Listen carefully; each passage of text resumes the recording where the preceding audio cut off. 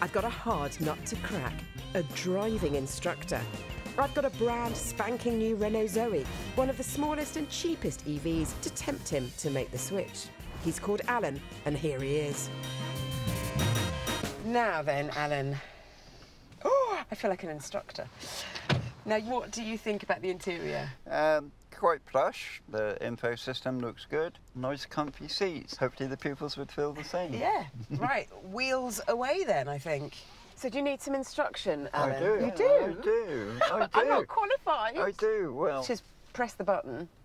yeah, I've never... there we go. You're on. There we go. There's no key. It's Yeah. Parking brake is on. Parking brake's on. Now it's on. That old lack of an engine sound never fails to fox. The Zoe is around 10 grand more than Alan's company usually pays for a car. I'm going to sell him on the novel one-pedal way of driving. With the brake regen setting on high, lifting off the throttle really slows the car down. Alan loves it. Wow. That was awesome. That was just like putting your foot on the brake. That was really, really good. I like that. I like that a lot. Really? And yeah, I do like that a lot. You know, with students, one of their favourite things to do is come up to a junction, push the clutch down, lose that engine braking, and it can get quite unnerving. Coasting. But that is absolutely lovely. I thought that was brilliant. Because it's an electric vehicle, Alan knows this car is automatic. Manual cars are usual for instructors, but within 3 years, EVs are predicted to outsell petrol and hybrid cars. So the battery on this Zoe is a 52 kilowatt hour battery, which could give you 238 miles of travelling. So what's the minimum and the maximum miles that you could do in a day? A minimum, I would say, would be around about 100 to 150 miles. On a busy day, I could do 250 miles. OK, so it could be touch and go. Yeah. Another headache is that Alan isn't allowed to install a charger at home. Some councils will allow you to request street charging, but it might take a while. Well, some good news is that you could pull up at the roadside at a special recharging service area, have a coffee, and in 30 minutes you could get 90 miles of range. Is that something that you could fit into your working day? It could be done if you were, say, doing a lesson in a town. You know, being rural instructors tend to pick up rural clients, so therefore that could be the issue. You're not going to want to drive into Bristol just to go and charge the batteries up.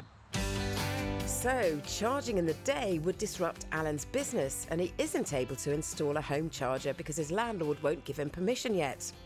How about money? Can I win him back on the savings? Let's talk nitty-gritty costs. Running this car could save you £3,000 a year, and depending on your tax bracket and benefit in kind with company car issues, etc., that could be boosted to 5 grand in total. Is that tempting? Yes. Ooh. Yes, yeah, and money does talk. Ooh, Alan, things are looking good. Very, very surprised. Very, very surprised. In fact, Alan's company could save the additional cost on a Zoe in just 2 years. And from that point on, he would have a quieter, smoother car to work from. As our driving instructor professionally reverses into this space, I wonder if I've done a good enough sales job. Keeping an eye on the car in my left mirror, and I'm going to straighten the steering up and just drop it back in a straight line.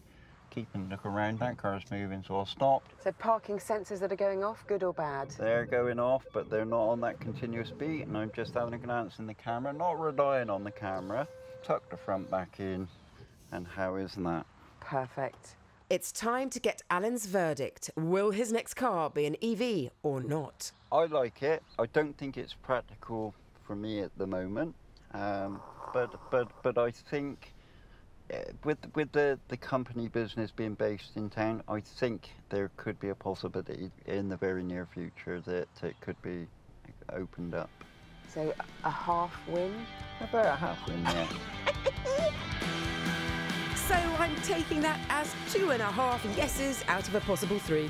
I set out to see whether the numbers, logic and some nice EVs would make it a clear case for non-EV believers.